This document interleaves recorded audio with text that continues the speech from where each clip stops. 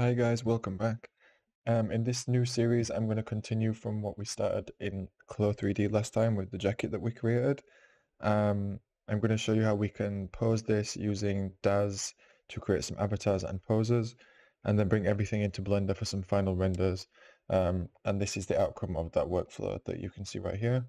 Um, we've got some nice high quality renders here in the end of the jacket that we created in the previous series, brought together as a look inside Blender. Some of the details here that we brought through from the Clo file, and I'll show you as well how to set up the avatar from inside Daz and bring all of that into Blender in the end. To start off with, we're going to look today at Daz and Blender, at Daz and Clo3d, and then in the next part we're going to look at working in Blender. So for now, let's go to Daz. This is my character that I've created inside Daz. He's got hair, eyelashes, eyebrows, and shoes applied to him inside Daz. They're all visible in the outliner on the side here. So when you guys have created a character that you like, get into a pose that you want to have as your final pose for your garments.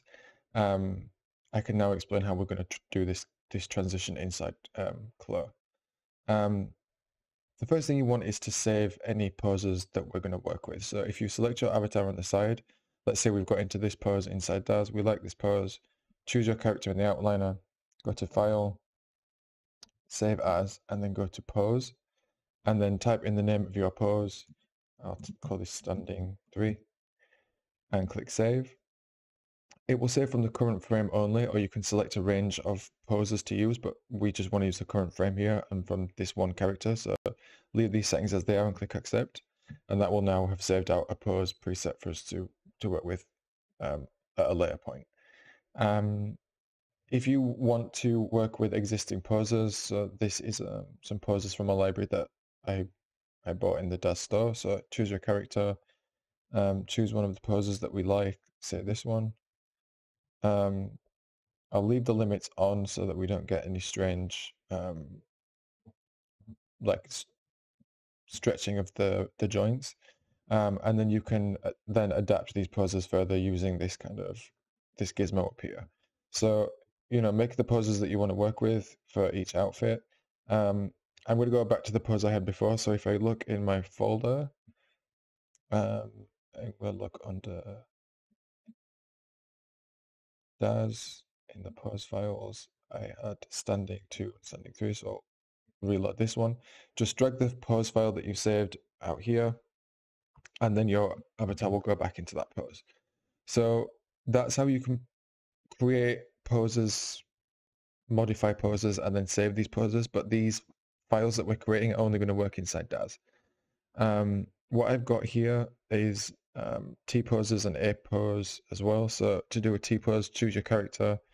I'm going to use this preset here that will just zero out all the pose and take it into a T pose, and then you can do the same. Choose your character in the outliner on the side, go to File, Save As, and then go to Pose Preset, and then just save all those presets in here, and they will all save as this kind of DSON user file for a Daz project.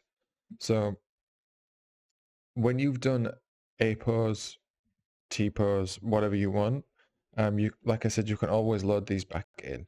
So again, I've got an A pose here just to show you guys. This is the A pose. These are all useful to work with inside Clo when you're creating garments. So I like to start on a T pose when I'm modeling the garment to start off with, then transition to this A pose, and then finally transition into the actual pose for the render I'm working with in the end.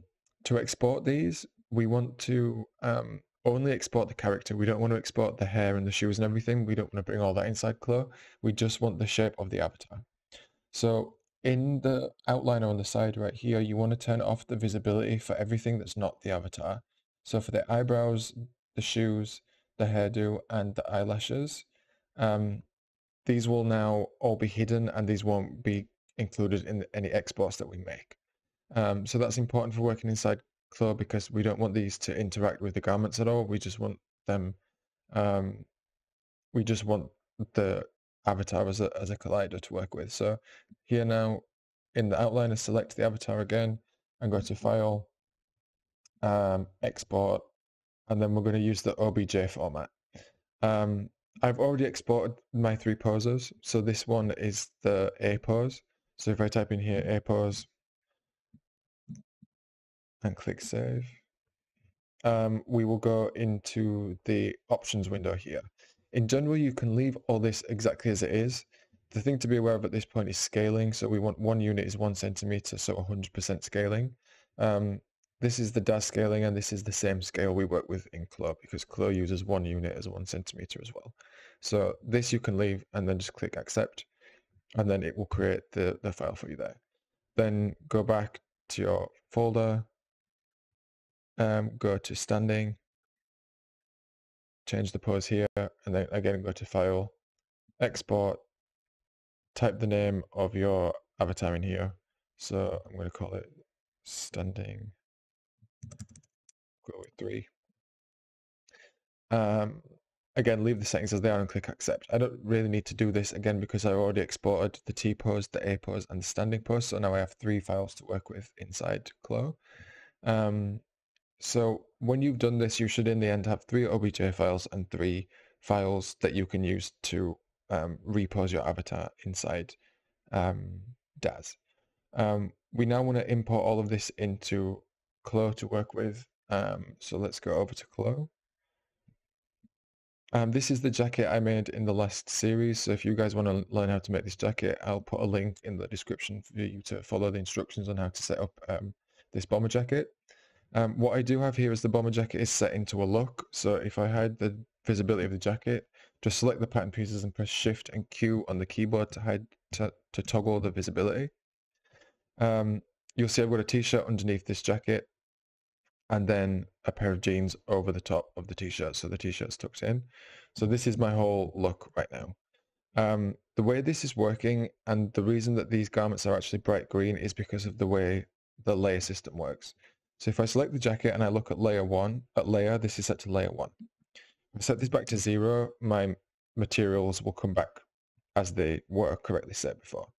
It's not changing my materials, it's just identifying that this is set to a different layer. So if I set this to layer 1, this will now become green. And the same for the t-shirt underneath. This is set to layer -2. So if I set this to -1, this will now sit underneath the trousers, because the trousers are set to layer 0. So -1 goes underneath, and +1 goes over the top. So the jacket is set with the layering to go over the top of the t-shirt and over the top of the pants.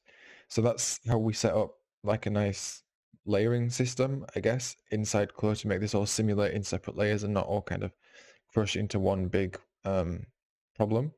But this is all modeled out and set up in T-pose. And like I said, I want to transition into these other poses that I've got now. So the way to import these into Clo is quite simply to just drag and drop. So I'm going to go to my avatar folder right here.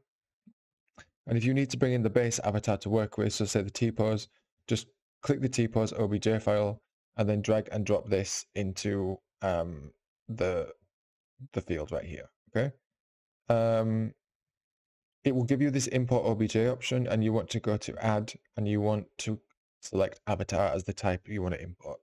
I'm not going to import because obviously I already have this avatar in the scene with my clothing on it, but this is how you can import the OBJ as an avatar.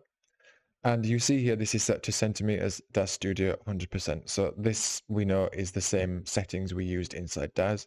So this is going to work absolutely fine for us right here. What we can do now though is transition these poses from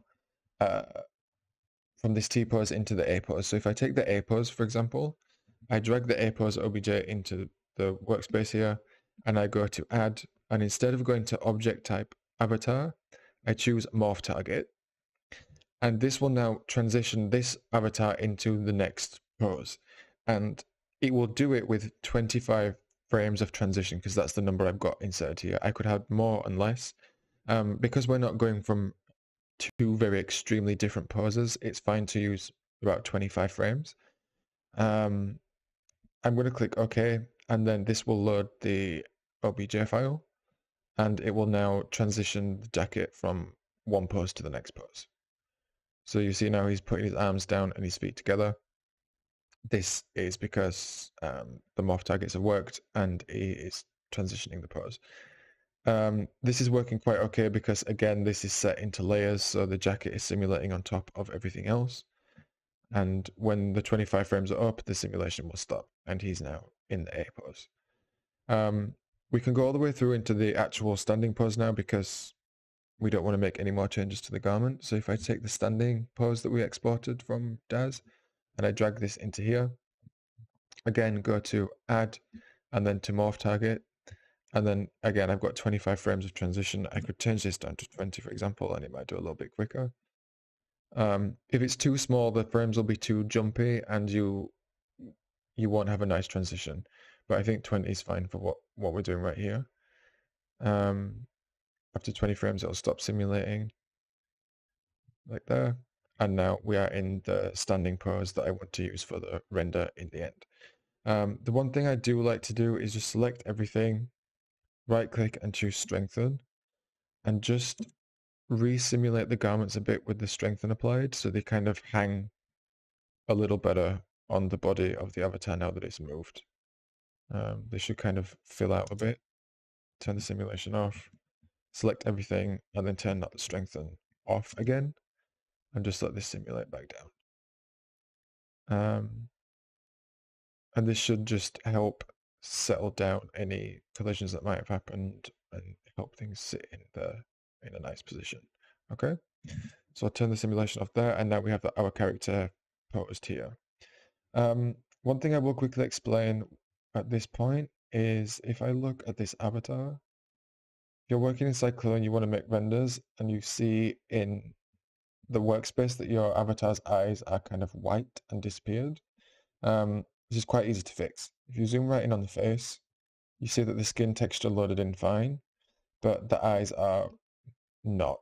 So select the white of the eyes and shift select the other eye. So now you should just have the outsides of the eye selected. You see this is kind of highlighted in yellow.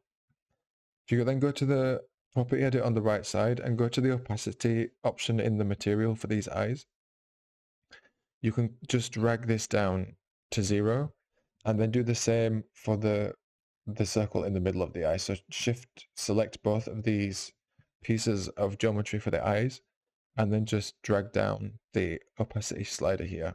And now you'll be able to quite clearly see the eyes inside your character right here. There's a reason for that, and you'll see when we get into Blender, but for now we just set this to opacity 0 and we can see the eyes quite fine. At this point we can set our collision layers all back to 0. So select everything and press 0, and now we see everything in the correct pose. Yeah, at this point we've now kind of covered how to transition from one pose to another inside Clo. These poses are all created in Daz and then exported as separate OBJs, and then we use the morph target transition to go from one pose to another. In the next part, I'm going to show you how to export all of this into Blender and start to build the scene in Blender to create the renders in the end.